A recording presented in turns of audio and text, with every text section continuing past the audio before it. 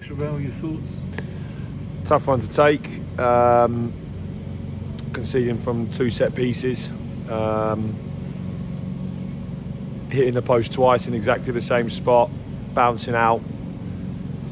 I think we should have had a penalty as well in the first half, but you know, it's not a game that obviously we wanted to lose, because the week's been a good week and we've went into the game fully prepared for the game.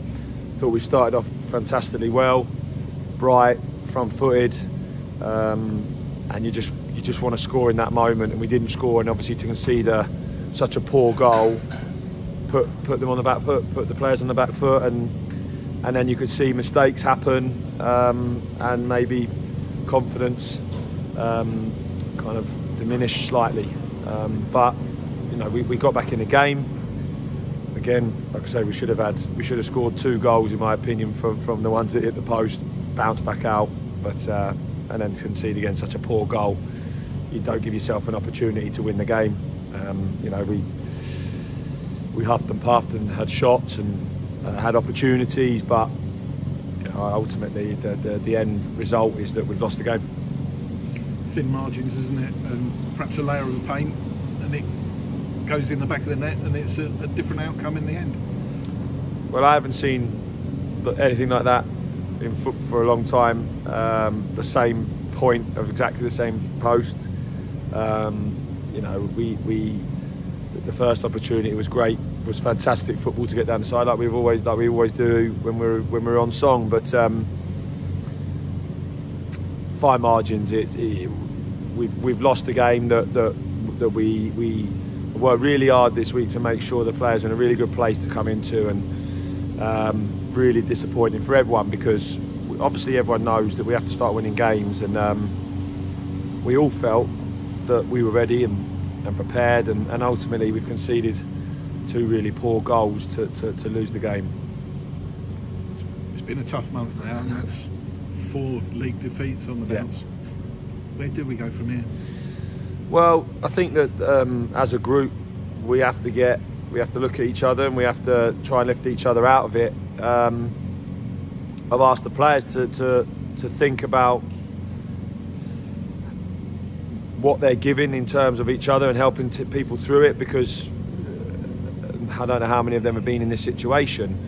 We will work extremely hard to make sure we pick them up, and we were ready. Like I said today, the start of the game was fantastic, and that's because they've got their belief from the week, from 2 performances that have showed how good they are as a group. And then today we just didn't get the rub of the green in terms of the start, and then all of a sudden, like I say, it's just been 2 goals that are poor to give away. Apart from that, the only chances that they had were through our own errors or lack of concentration. So they have to go away and think about what they're doing, and if that's enough, as will the staff. The staff always do that, because ultimately it's, at the moment in time, the results aren't saying that we're doing enough.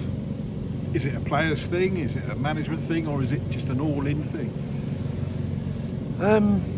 No, it's easy obviously to I'm the person who has to front it, because obviously we coach them every day, and we get them prepared for games. So yeah, the players obviously have to look at themselves, because you have to have accountability for performances or mistakes or concentration or things that we prepare for in a week, like set pieces, and we concede from. So you have to have accountability and a willingness to win games.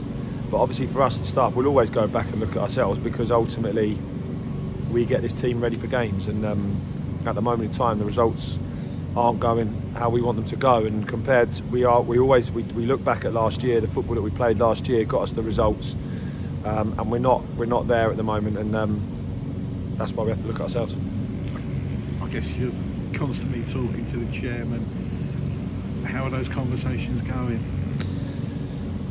Well, he knows that obviously we're working as hard as we can, but you know, hard work and every day that we feel like the environment we've got is good.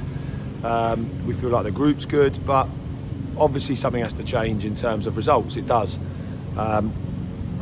Luck would really be nice to change, but I know that, you know, obviously something has to change, and we have to keep working hard to try and find that change until told any different.